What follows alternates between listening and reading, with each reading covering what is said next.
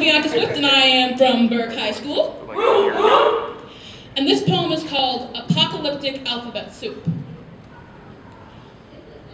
I want to lace all the baby bottles in the world with alphabet soup. Because I want children to be able to see the words for screw you before the world is a to them. I want them to taste pain and feel struggle run down their cheeks. I want them to open their eyes and bear witness to unexpected surprises. I want them to choke down reality, and when they finally cough it back up, let it be laced with disappointment. But most importantly, I want them to cradle their innocence in between their tiny hands, and when it gets cold, I want them to warm it with their happiness.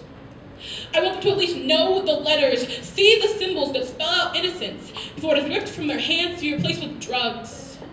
Drugs of responsibility in hands too tiny to grow up so fast. Growing up because innocence is always taken. Like a drug shot back like heroin, the same heroines that prevented the hero in them to bloom. Stomping on their brains with boots made of needles. What if we poison their minds to get them ready for when the world poisons their souls? What if instead of timelines, we learned lifelines? Those people who you need in your time of need, but they're too busy being needy. And instead of promises and pinky swears, let's give them handshakes and contracts with print much smaller than their alphabet soup. Instead of playground rules, let's hand them war.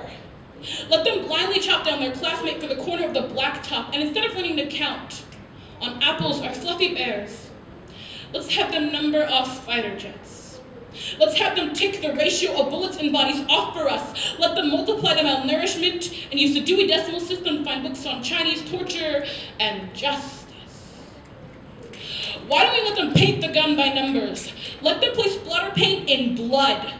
Let us lay them down for naps with segregation while we sing them hymns of inequality and tears. Instead of kitchen, let them play war mom. Let them fight over who gets to be the terrorist and who gets to lie in the coffin. Let's fill their Halloween candy with horse tranquilizer. Because maybe then they'll be numb enough to catch whatever life throws at them with their face, and when they are black and blue, let's ask them what went wrong. Why they allowed us to fill their minds with poison, but what we should be asking is, how did it get so filled with needles? No matter where they walk, there's always the next hit, the next shoot up, the next chance to elude their blissful ignorance with knowledge that isn't always power. And until the day comes that we no longer make little addicts out of little hands, I request that the letters in our alphabet soup come with AA meetings and intervention dates printed on napkins.